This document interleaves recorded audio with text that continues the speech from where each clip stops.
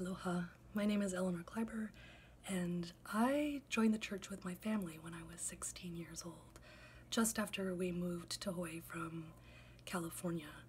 My twin sister and I were 16 at the time and not particularly pleased to be moved, but after a few months of being surly, we pitched in and helped run the teen group, and my mother spent all of her time being the director of religious education for the church. At that time, as teenagers, it felt like we were at church all the time. After high school, I left for many, many years to wander the world, but when I came back to Honolulu 9 years ago, it felt like this community just welcomed me back with open arms. It was a relief to be back in this community because you are my people.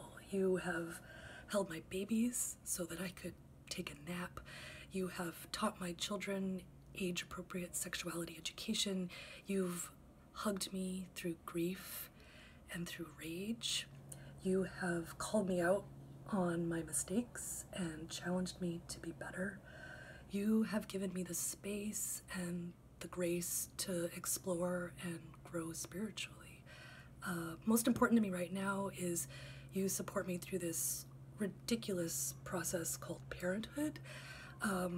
This is why it's so important for me to be involved in the religious education team and to keep the Young Family Ohana Covenant group running. Those friendships and that mutual support is just essential to my life right now.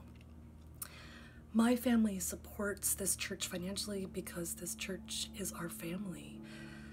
Gabe, Margot, Joe, and I have made our pledge to the church for this year, and we hope you will too by May 31st. Love you all.